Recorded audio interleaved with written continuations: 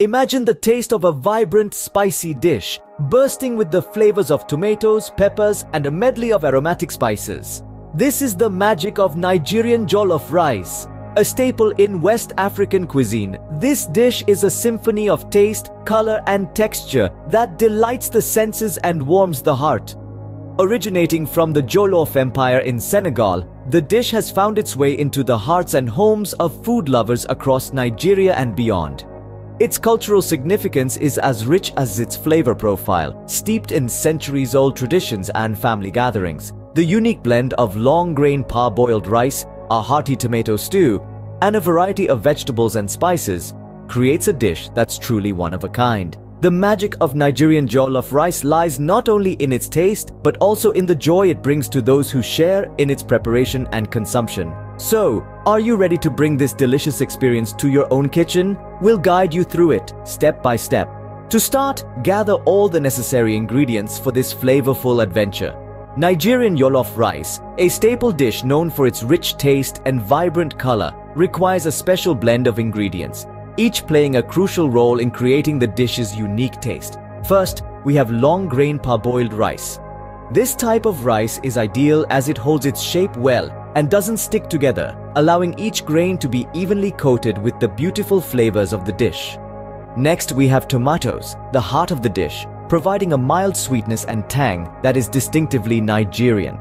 Red bell peppers, on the other hand, offer a gentle kick and contribute to the dish's iconic red hue. And of course, no Nigerian dish would be complete without onions, which add a depth of flavor and aroma that is simply irresistible. Now, let's turn up the heat with some Scotch bonnet. This fiery pepper is not for the faint-hearted. It gives the jollof rice its characteristic spice and heat, but remember, a little goes a long way. Chicken stock is another key component. It provides a rich and savory foundation, enhancing the flavors of all the other ingredients. Vegetable oil is used for frying the ingredients, giving the dish its classic glossy finish. Next, the trio of thyme, curry powder, and bay leaves. These herbs and spices impart a fragrant aroma and a robust flavor profile that is unmistakably African. Thyme adds a subtle earthiness. Curry powder provides a hint of spice, and bay leaves lend a mild sweetness to the dish. Finally, we have the all-important salt. It might seem simple, but salt is what brings out the flavors of all the other ingredients, tying them together into a harmonious blend of taste sensations. With all these ingredients in place, you're ready to start cooking. This symphony of flavors promises a culinary journey like no other. So let's get started and discover the magic of Nigerian jollof rice. Now that you have everything, it's time to get your hands dirty and start prepping your ingredients. First up is the rice. We're going to wash it thoroughly under cold running water. This is a crucial step as it removes the starchiness, ensuring the grains don't stick together and you're left with fluffy individual grains in your jollof rice. Once it's washed, drain it well and set it aside. Next up is the vibrant array of vegetables. With a sharp knife, start chopping your bell peppers, onions, and tomatoes. Aim for a medium dice, not too chunky but not too small. Remember, these veggies are going to meld together to create the flavor base for our rice. So take your time and enjoy this process. Moving on to the chicken stock. If you're using a homemade one, fantastic. If not, store-bought will work just fine. This is going to add a depth of flavor that water simply can't provide. So warm your chicken stock up just a bit. It doesn't need to be boiling, just warm enough to help it mix well with the rest of our ingredients. And there you have it. You've prepped your ingredients and you're well on your way to creating a delicious pot of Nigerian jollof rice. By focusing on these steps, you're ensuring the perfect texture and flavor for your dish.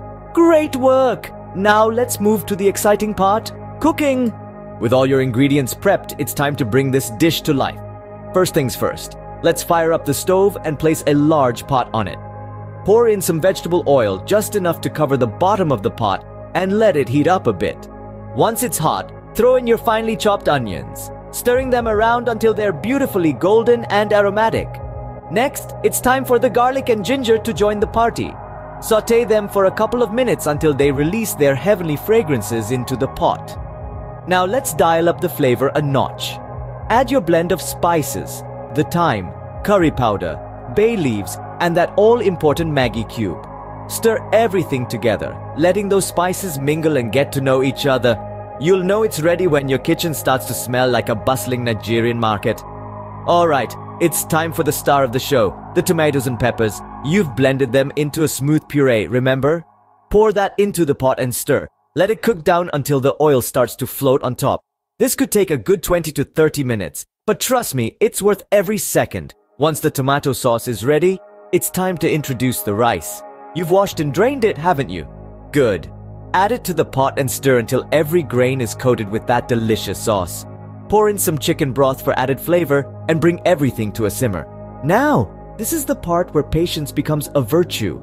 Lower the heat, cover the pot, and let the rice cook slowly, absorbing all those delicious flavors. It could take up to 30 minutes, but resist the temptation to stir. We want the rice to steam, not become mushy. And there you have it, your Nigerian jollof rice is now ready. But wait, there's one last step. Now for the final touch, serving your Nigerian jollof rice. This is where the magic of your labor comes to life. Picture this, a steamy, vibrant mound of jollof rice gracing the center of your dining table. Its enticing aroma wafting through the air. But wait, there's more. The art of the perfect serve lies in pairing your jollof rice with delightful side dishes. Traditional sides include fried plantains, coleslaw, or grilled chicken.